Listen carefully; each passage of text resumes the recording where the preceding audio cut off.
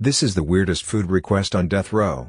Lawrence Russell Brewer asked for a massive helping of food, 2 chicken fried steaks and sliced onions dripping in gravy, a triple meat bacon cheeseburger with everything on the side, 1 cheese omelet with ground beef, tomatoes, onions, bell peppers, and jalapenos, a big bowl of fried okra with ketchup, 1 pound of barbecued meat and half a loaf of white bread, 3 fajitas with all the toppings, a Pizza Hut meat lover's pizza, a pint of Bluebell vanilla ice cream, a slab of peanut butter fudge with crushed peanuts on top, and 3 root beers.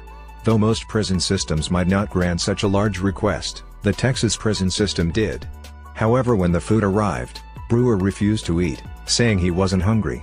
Since then, Texas prison does not allow such a large request anymore.